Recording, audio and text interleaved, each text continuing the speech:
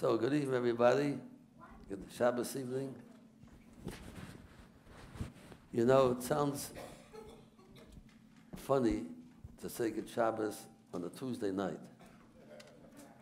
But it's not so funny because in halacha, there is a very strong point to say good Shabbos on Tuesday night.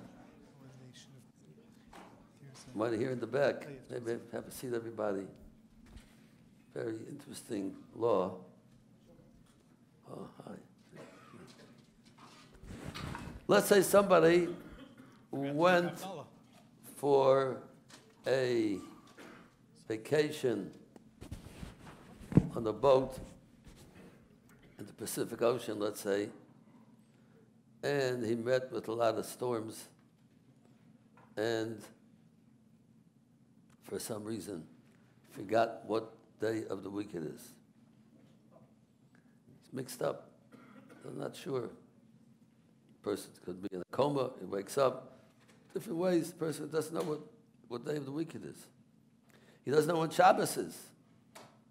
And he's a pious Jew who keeps Shabbos.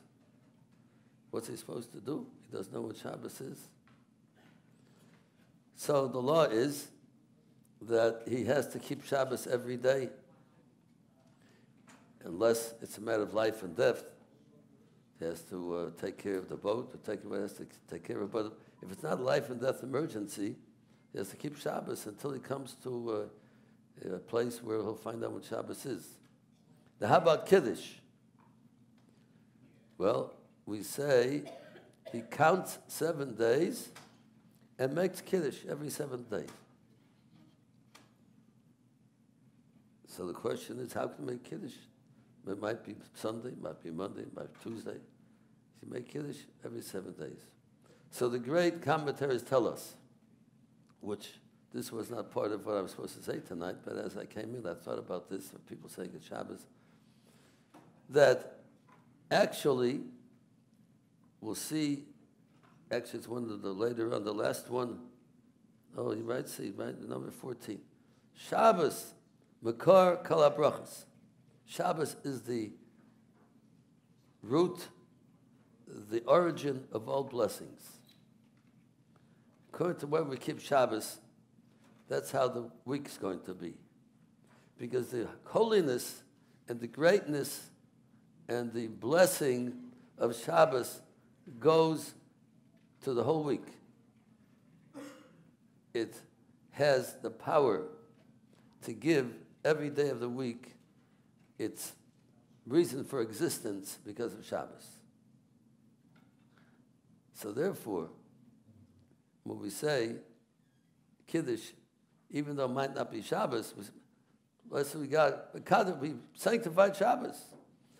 It's not false, because every day of the week has in it the power and the holiness of Shabbos, because Shabbos gives every day of the week its power to exist. And therefore, every day has Shabbos in it. Therefore, the great commentators tell us that doesn't contradict the day that we're in to say God is sanctifying Shabbos, because every day has Shabbos in it. And therefore, we make Kiddush, even if it came out on Tuesday, since we don't know what it is, you say, God has Shabbos. Saying Shabbos, the holiness and the power of Shabbos in this day is able to say on it, God sanctified Shabbos. So, coming in here and saying it's Shabbos, it's not so strange, not so funny, because every day has in it the power of Shabbos. And that's what the whole week derives its capability of existence is coming from Shabbos. And therefore, we can say good Shabbos and really mean it, because Shabbos is with us Tuesday and Wednesday and every day of the week. Okay, we started from the end instead of the beginning, but that's what came to mind today as I walked in here. The number one, quoting the pasuk in Exodus and Shmos that we say, Beini v'nei Yisrael oisi la'olam.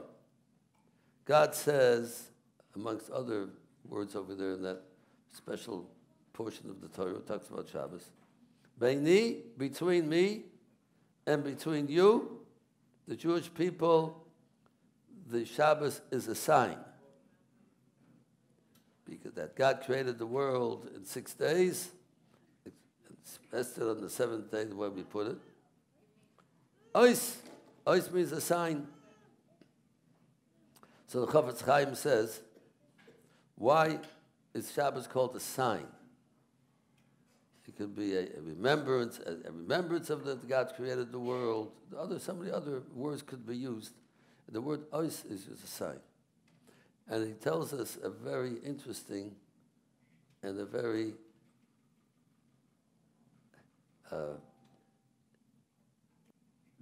thought, which we have to think about, how precious Shabbos is to the Jewish people. He gives a mashal, an example. Let's say a doctor has an office, and outside of his office he has a sign, Dr. Goldstein, on the little stick, a little portion of his piece of wood. It could be a very simple sign, but it says Dr. Goldstein. So people who need the doctor, they drive up to the place where the sign is exhibited, and for years they come to Dr. Goldstein, knock on the door, come in, he takes care of them. One day, let's say Ruvain comes, and he parks his car, and he knocks on the door, and there's no answer. I wonder what happened. The doctor maybe went on vacation, maybe he's not feeling well. But what can he do? So he just gets in his car, drives away, and then next time he comes with his child, has it cold, and they come up to the driveway, knock on the door, no answer. Doesn't understand why exactly, but the doctor's there, the sign's there. He must be, for some reason, he's just not. Last 2 times he wasn't there for some reason, he doesn't know why, but whatever it is. The next week he comes, his wife comes, she needs something, the doctor, family doctor, dries up, knocks on the door, no answer. They're very puzzled, but they're very hopeful and pretty much sure that he's going to show up sooner or later, because it says Dr. Goldstein. Obviously, he must be a doctor there. For some reason, he's not around, but the sure will come back. They came the next week. There was no sign left. The sign was taken down. Oh, no more Dr. Goldstein. He's not here anymore. No, what happened to him? But we're not coming back here anymore because he's gone. Thought the sign was outside. He was still there. But now they took away the sign. That means that he's not with us anymore. He went to Florida, he went to Israel, but he's not here anymore. Says the Chafetz Chaim, Jewish people have a lot of laws to keep in the Torah. We have a lot of laws. And sometimes we stray from some of the laws. We don't keep them like we should. Sometimes we speak gossip, lashon hara, we shouldn't speak about it. Sometimes we're not so careful about keeping kosher, we should keep kosher. All different laws we have. But Shabbos, that's a sign. It's a sign because this is the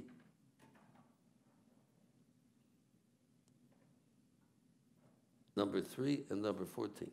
This is the foundation of the Jewish nation, of the Jewish religion, the Shabbos. Why? This is Amunah. Seder Amunah.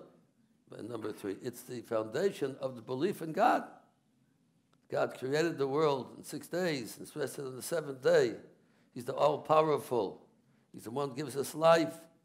He creates everything that's going on, watches everything, makes things happen. So that's why we keep Shabbos, remembering Hashem created the world, 6 days. This on the 7th day, he's the all-powerful. This was the whole foundation of our religion, the Shabbos. So maybe sometimes we stray away in some kind, we don't keep certain laws. And we have the Yetzer Hara, the evil within us pushes us and pulls us in different directions. But we still, Shabbos, we still have the belief in Hashem. He created the world. We have the hope and we want to come back and do what we have to do. But once that sign's taken away, the person's not into Shabbos at all. He doesn't think about Shabbos like any other day of the week. It doesn't have any significance to a person. He doesn't even chop liver, doesn't eat any cholt on the Shabbos. He doesn't connect to Shabbos at all. That's dangerous, because that means that he's not around. The Jew's not here. He's not home. He's not keeping the sign is taken away. The sign that a Jew is a Jew, that has some connection to Shabbos. So then no matter other things he's not so careful about, it's not good, but he has that main ingredient that a Jew has, is belief in Hashem. He'll come back. Shabbos, because God created the world, He created me, He created everybody, so I have to serve Him. I have to do His will. But once that sign's taken away, a person doesn't keep Shabbos, no connect to Shabbos anymore, then that's why it says, Chafetz Chaim says, I see, it's a sign that somebody's still home. We're still connected. Once that sign's taken away, that Goldstein's name's not there anymore. There's no connection anymore. He's gone. There's no person coming back anymore. Person's no connection to Shabbos. What's going to bring him back to keep the Torah again? If he doesn't believe in God, created the world, he doesn't believe that God's watching, He's there all the time. So this is, we're talking about Shabbos, we're talking about something very, very basic, very important, most important law in the Torah, Shabbos. That's what we're talking about tonight. And some people have the impression that keeping Shabbos is very difficult, very boring. What do you do a whole Shabbos? It's a day that you can't go here, you can't do there, you can't do this, you can't do that. Somebody's very observant of Shabbos. It might seem to some people that it's a very difficult day to live through, because you can't get the entertainment you like to get and go places you like to go to. And we say in our prayers on Shabbos, number 2, God, you did not give Shabbos to the nations of the world. You gave us Shabbos with love.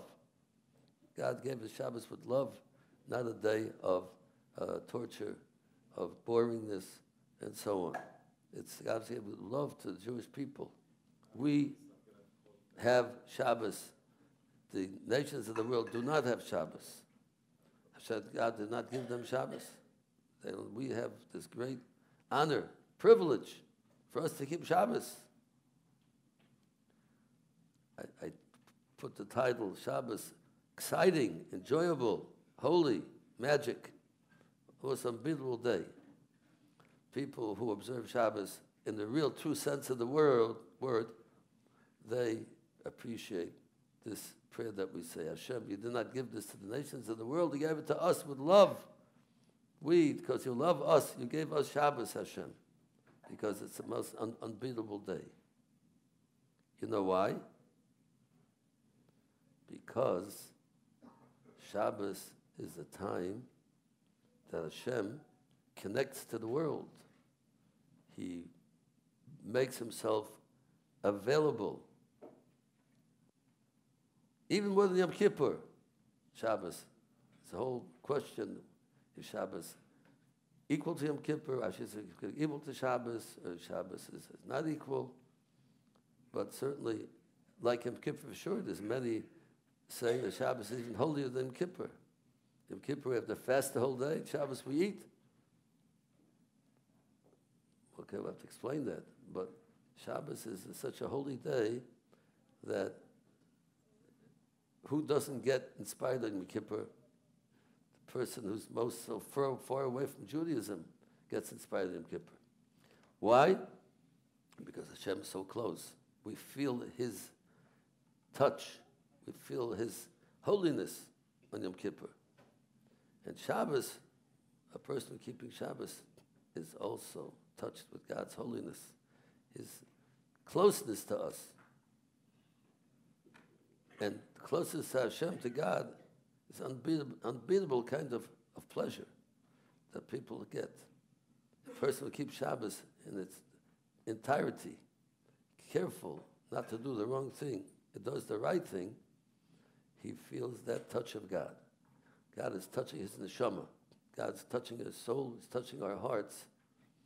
And we have a very strong pulling, like a magnetic force that's connecting us to Hashem, to God. And that's something that can't be beat. It's exciting. It's enjoyable. It's holy. It's magic. It's unbeatable. Shabbos. A person who keeps Shabbos wouldn't give it up for anything. Such a wonderful day of the week. Every opportunity, every Yom Kippur we have once a year. Shabbos we have once a week. We're able to connect with Hashem in such a strong way. Now we have in number 4, the mitzvah of Einik Shabbos. The mitzvah of Shabbos to derive pleasure, unlike Yom Kippur, that we have the 5 painful things on Yom Kippur we have to be careful not to do, not to eat, not to drink, we don't wear shoes, and so on. And you can't even wash too much Yom Kippur. And Shabbos is the opposite. And Shabbos is a mitzvah to have einik, enjoyment.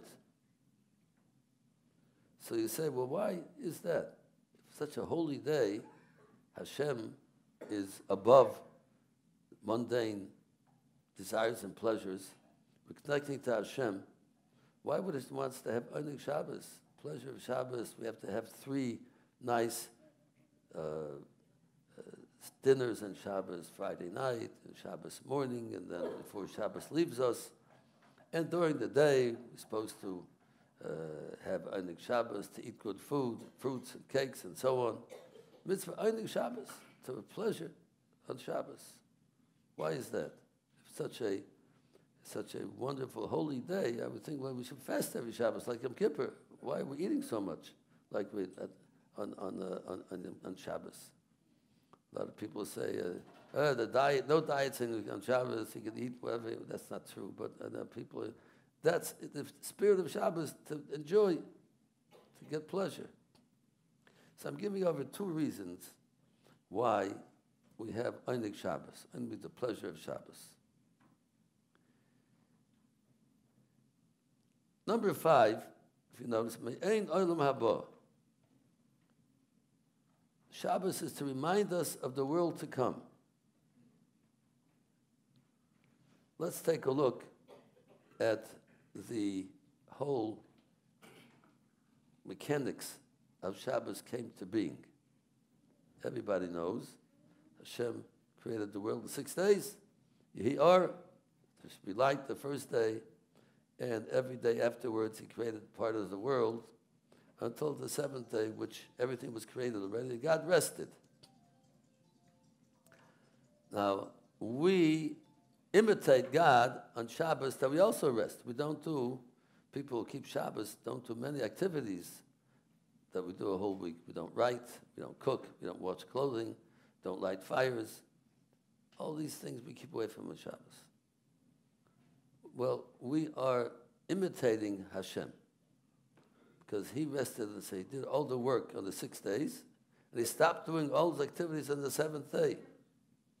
What was God's intention for us to learn from? He did that. We're supposed to do that also. We work a whole week and we rest on Shabbos. We have a general rule that number 7, a person who worked before Shabbos, prepared all the food, he cooked and he baked and he whatever has to be done. If he took care of everything, the food before, he has what to eat on Shabbos, so it's just for the Shabbos. Somebody who didn't prepare before, he won't have. God was telling us, I'm creating the world.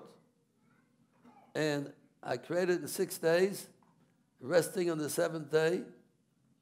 That is what the whole world is all about. I want you to imitate me, Hashem says, because I want you to come to the 7th day. That means the ultimate, the eternal rest, the eternal pleasure, the eternal connection to God, the pleasure which is above all pleasures, the world to come. God promises us that if we're worthy of it, we'll be able to come to the world to come. But how do you get there? You have to put the right action into place to get there. It doesn't come free.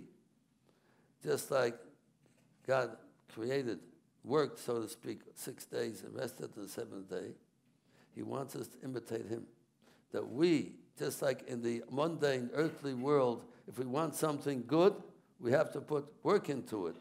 Person who worked before Shabbos to make his delicious fish for Shabbos, to make his delicious liver for Shabbos, chicken soup for Shabbos, chol, kugel, whatever you have on Shabbos, he had to work for it before it didn't come by itself. You have to do something to get it.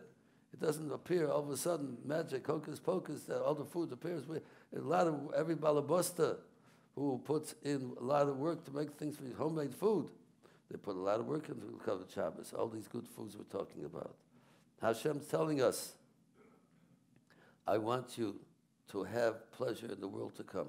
Eternal pleasure, forever and ever.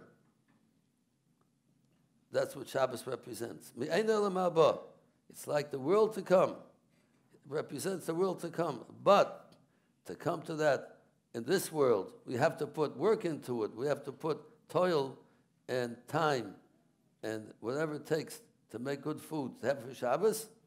The same way we want to come to the world to come, to live eternally together with Hashem in the world to come. We have to put work into it. It doesn't come by itself.